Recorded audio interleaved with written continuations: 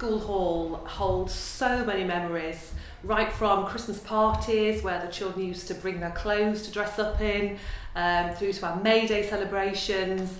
And of course the hall has seen big transformation. We had an extension in the early 90s which doubled the size of the hall, so that meant we could have even bigger May Days and Christmas plays and get the parents to come in more. So yeah, the hall holds particularly fond memories because of all the lovely things that we've done as a school in there. And then probably the grounds of the school are what I really remember, have so many fond memories of. The pond, we've had goldfish in the pond, the children have loved feeding and watching grow. We have a beautiful pear tree, the lovely clematis that grows up it, and it was a privilege for our Prep 4 girls to sit on the grass underneath the pear tree in the summertime.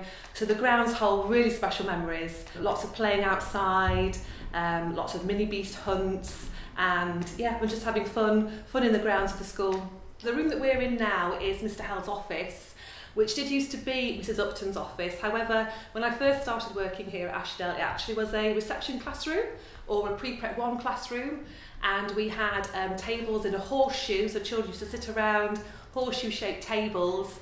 And then we had all the jigsaws and the resources and all the pencils and colouring things were all the way around the edges of the room. And then as extra space, we used to play out in the hallway, in the corridor, just literally by the front door. And that's where we used to hang all the children's coats, and their little straw hats used to be hung up on the pegs just outside this room.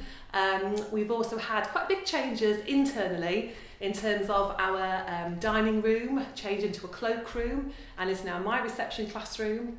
We used to have a science lab with gas taps, and the children used to do all kinds of wonderful things up there. That's now changed into an art room. We had an ICT suite.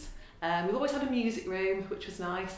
Yeah, so lots of the spaces have changed since we've merged, but we've used the school very much so in the same way, in terms of lovely, happy, bright classrooms, and bright spaces outside as well. So lots of changes, but still very much the same feel as how it was when it was Ashdell. I think the flooring was quite iconic in the classrooms. They all had red lino. In fact, the whole school was covered in red lino, apart from the hall, and the hall floor was parquet flooring, and we used to have to, the children had to put their plimsolls on to go into the hall, so we always had to change our plimsolls for assembly and for PE. Every time we went into the hall, we had to put our plimsolls on to protect the floor because it was rather lovely. But yes, the red lino is very, very symbolic of Ashdell and the Ashdell classrooms, and also the little tables and chairs, the little wooden desks and chairs that we used to have as well. Very much part of the typical Ashdell classroom. And the blackboard, that was a big feature. When I first started teaching, it was quite an innovative resource to have the revolving blackboard with the different sides that you could spin around. So yes, the blackboards in the classroom were again a big part of what I remember the school to be like. So technology has changed massively over the years I've worked here at Ashdell, and obviously now Sheffield Girls. We used to start with very, very basic computers. We had BBC computers. They were shared on a trolley, which we would wheel into the classrooms, and we all had our allocated sort of hour every day where we would have the trolleys would be wheeled in.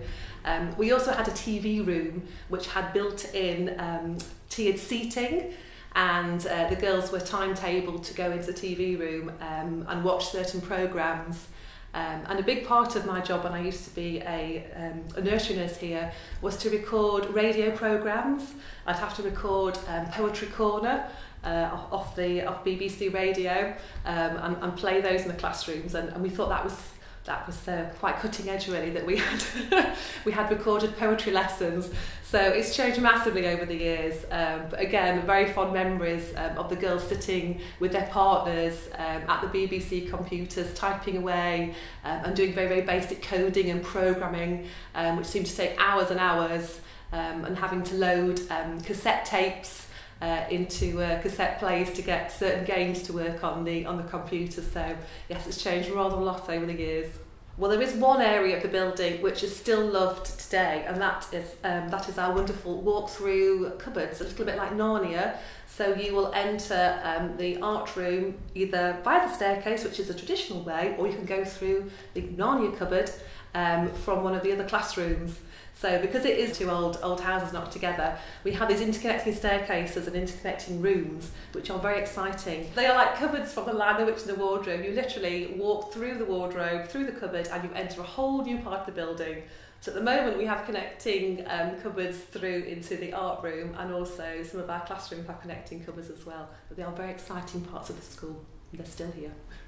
I remember walking up the driveway with my mum and dad, both dad with camera in hand, filming every step of the way, with my oversized coat because they bought it 2 sizes too big to ensure that it lasted, and my felt hat and my satchel, and being greeted by Mrs. Slack at the front door of Aurora House, and then finding my name on peg, and you had to be able to spell your name before you joined. So I remember finding my name, putting my stuff on the peg, and then heading into the classroom and meeting Miss Mason as well. And at that point I remember my parents being rushed off out of the classroom, as like Mrs. Slack liked you've left them now, off you go, and I remember not sort of looking back or anything and just really enjoying school and being in school.